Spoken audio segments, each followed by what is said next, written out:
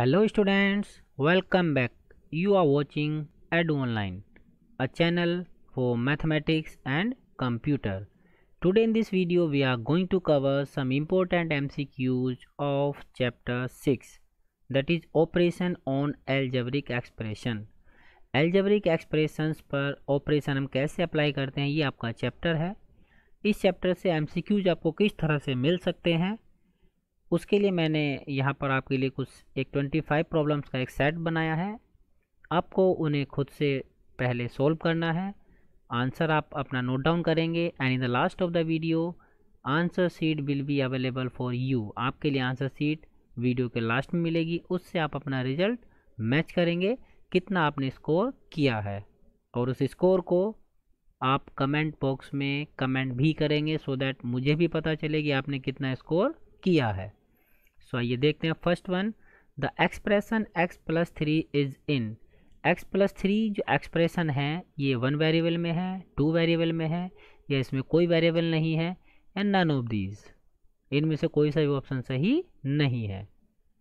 Next number 2, the value of 5x when x is equal to 5 is. 5x की value क्या होगी जब x की वैल्यू 5 है। 4 ऑप्शन है आपके पास। Next, how many terms are there in the expression 5xy। ये जो 5xy एक्सप्रेशन है this is an algebraic expression, इसमें कितने टर्म हैं? 1 टर्म है, 2 टर्म है, 3 टर्म है, या फिर 5 टर्म है। Next, the coefficient in the term 7xy। 7xy जो टर्म है इसमें कोफिशिएंट क्या है? 7 है, 3 है, 1 है, या फिर 2। Number 5, the like terms of the following are. इनमें से कौन से लाइक टर्म्स हैं? Next number 6, the like terms of the following are. इनमें से कौन से लाइक टर्म्स हैं? Next, the numbers of like terms in. ये हमें कुछ टर्म्स दिए गए हैं, इनमें से कितने लाइक टर्म्स हैं? 3 लाइक टर्म्स हैं, 2 लाइक टर्म्स हैं, 4 हैं, या फिर 5 हैं। Next, the coefficient of x square in 7pqr(x square. इसमें आपका एक्स स्क्वायर का कोफिशिएंट क्या होगा? 7pqr होगा, pqr होगा, -7pqr होगा, या फिर 7 होगा।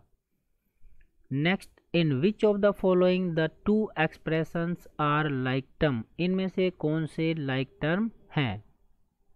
Next, the some of 7x 10x and 12x is. यदि आप इनका सम करते हैं तब आपको क्या रिजल्ट मिलेगा?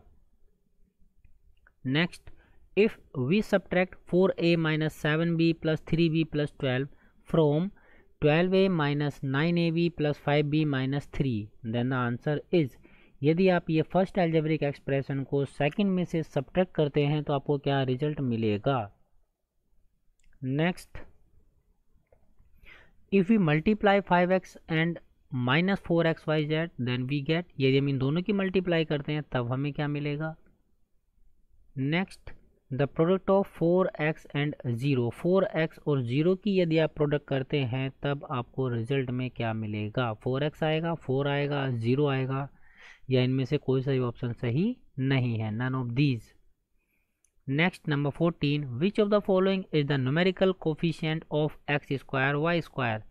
एक्स स्क्वायर वाई स्क्वायर का न्यूमेरिकल कोफिशिएंट क्या है? 1 है, 0 है, एक्स स्क्वायर है, या वाई स्क्वायर है। The value of x square minus 5 eight x equal to -1 is.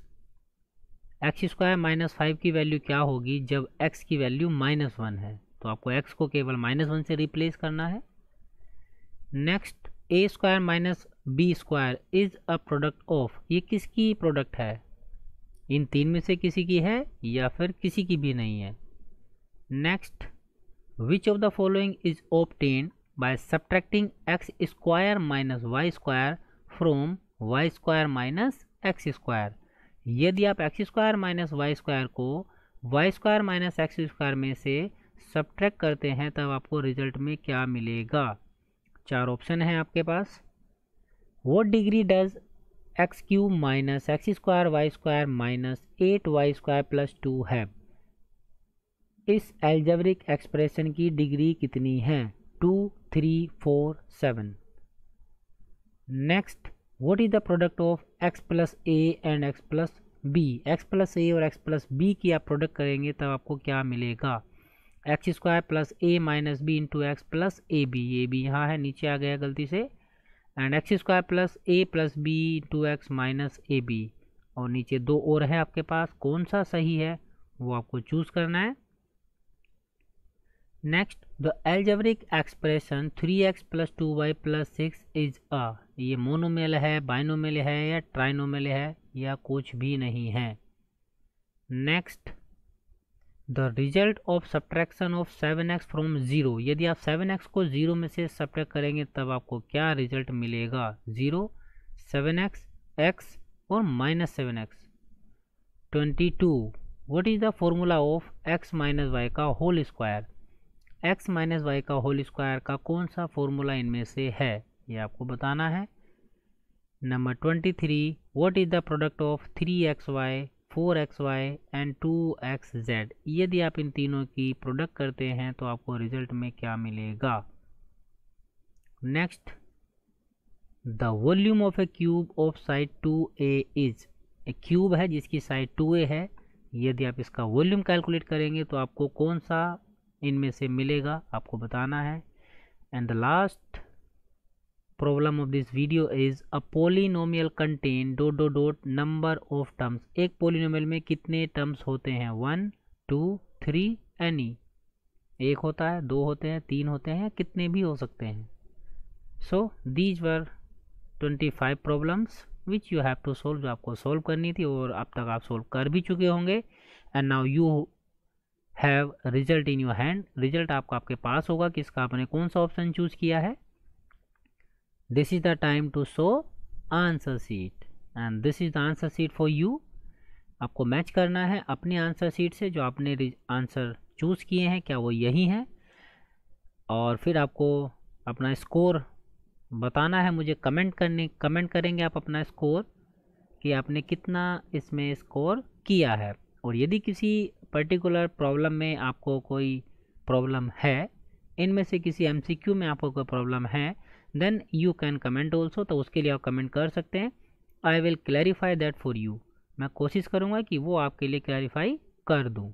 सो इस वीडियो में इतना ही, नेक्स्ट वीडियो में डिस्कस करेंगे हम नेक्स्ट टॉपिक पर।